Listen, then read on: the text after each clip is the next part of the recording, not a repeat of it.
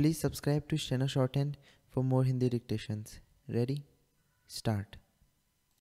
लोकतंत्र की परंपरागत परिभाषा कहती है कि यह जनता द्वारा जनता के लिए जनता का तंत्र है, लेकिन आज के दौर में इस परिभाषा से अलग लोकतंत्र की दुनिया इतनी सरल नहीं है। यह दुनिया दिन ब दिन जटिल होती जा रही है। यह जटिलता सिद्धांतों से नहीं, लोकतंत्र के जमीनी सच से रूबरू होने पर समझ आती है। उत्तर प्रदेश के विधानसभा चुनाव के लिए प्रचार का काम जोरों पर है। मतदान के दौर भी बस शुरू होने को हैं।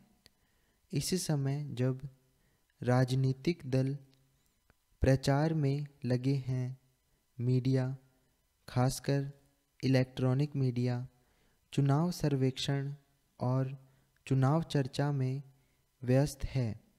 इन चर्चाओं में आजकल एक नया शब्द अक्सर सुनाई देता है, परसेप्शन या जनधारणा। इन विमर्शों में धारणा को चुनाव में जमीनी सच्चाई से ज़्यादा महत्वपूर्ण स्थान दिया जाता है। यह माना जा रहा है कि धारणा खुद में सच्चाई तो नहीं है, पर सच्चाई को निर्मित करती है।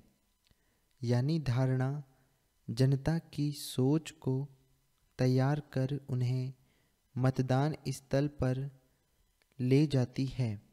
माना जाता है कि सच में अगर किसी ने अपने शासन में विकास न भी किया हो, पर अगर वह अपनी छवि विकास पुरुष की बना ले जाता है, तो जनता विकास न होने के बावजूद उस विकास पुरुष मानते हुए वोट दे सकती है।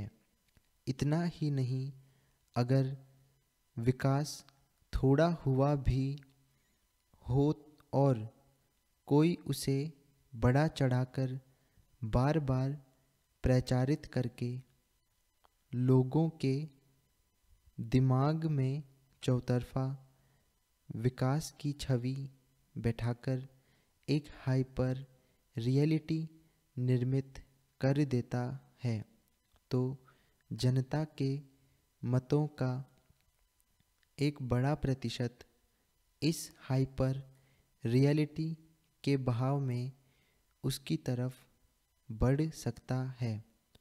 इस धारणा और हाइपर रियलिटी के निर्माण में टीवी स्क्रीन पर उसकी अधिक से अधिक मौजूदगी का बड़ा हाथ होता है। इस मामले में प्रसिद्ध मानव विज्ञानी अर्जुन अप्पादुरई मीडिया स्केप की चर्चा करते हैं, जो अपने आप में एक जादुई यथार्थ पैदा करता है। इसके प्रभाव में बहती हुई जनता कई बार अपनी पसंद को तय करती है। इसलिए राजनीतिक नेतृत्व और दलों की टीवी रणनीति लगातार महत्वपूर्ण होती जा रही है।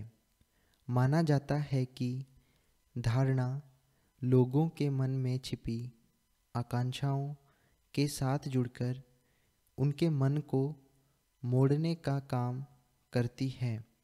दूसरी तरफ जनता के मन में नए सपने और नई आकांक्षाओं को जन्म देकर नेता अपनी धारणा आधारित छवि से लोगों को जोड़ लेता है। इस तरह जनता अपने अनुभव के सच से ज़्यादा बातों, व्याख्यानों विमर्शों और स्क्रीन पर दिख रहे सच को सच मानकर वोट करती है। यह माना जाता है कि धारणा की राजनीतिक कामयाबी सबसे पहले 2014 के आम चुनाव में देखी गई, जब नरेंद्र मोदी अपने लिए एक प्रभावी धारणा तैयार करने में सफल रहे हैं। दूसरी तरफ अरविंद केजरीवाल ने दिल्ली विधानसभा के चुनाव में छवि निर्माण की सफल राजनीति की। उत्तर प्रदेश के मौजूदा विधानसभा चुनाव में अखिलेश यादव इसी तरीके को सबसे अच्छे ढंग से आजमा रहे हैं।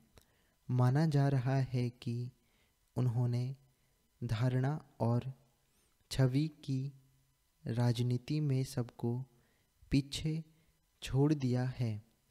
राजनीति की लोकप्रिय भाषा में इसे हवा बनाना कहा जाता है। यह हवा कई तरह से और कई स्तरों पर बनती है। मीडिया और खासकर इलेक्ट्रॉनिक मीडिया व सोशल मीडिया से यह प्रभाव रचा जा रहा है। दूसरी तरफ मौखिक संवादों, एक मुंह से दूसरे मुंह तक या एक कान से दूसरे कान तक के पुराने तरीकों से भी धारणा बनाई जाती है। इसे समझाने के लिए हमारे पास कौवा कान ले गया जैसी दिलचस्प परिभाषाएं भी है। इसमें लोग अपना कान देखने की बजाय कौवे के पीछे भाग पड़ते हैं। यह हवा कई स्तरों पर बनती है।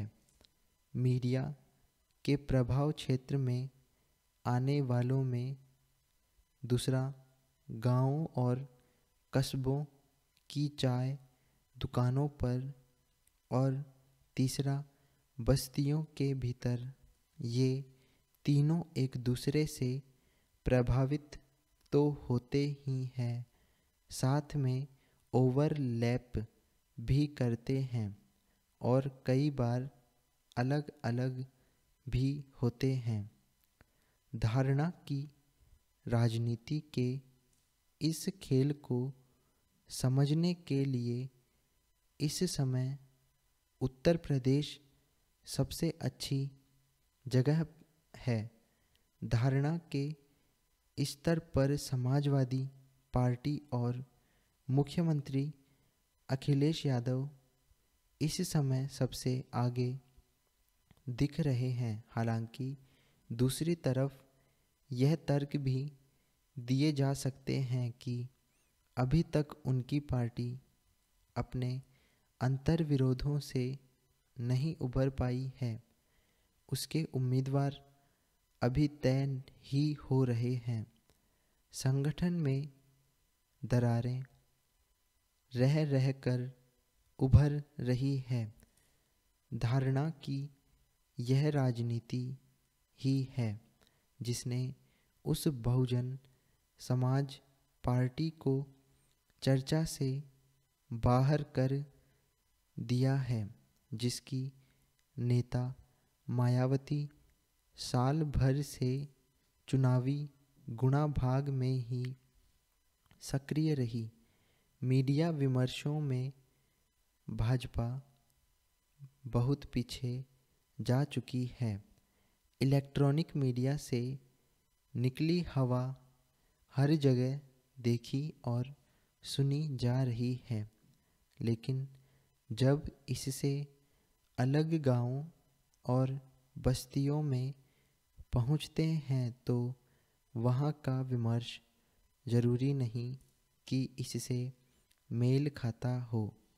यह भी हो सकता है कि आपको हर बस्ती में एक अलग तरह का विमर्श दिखाई दे। हो सकता है कि चाय और पान की दुकानों पर भी आपको सिर्फ भाजपा की बात सुनाई दे या साथ में सपा कांग्रेस गठबंधन की चर्चा मिल जाए। स्टॉप।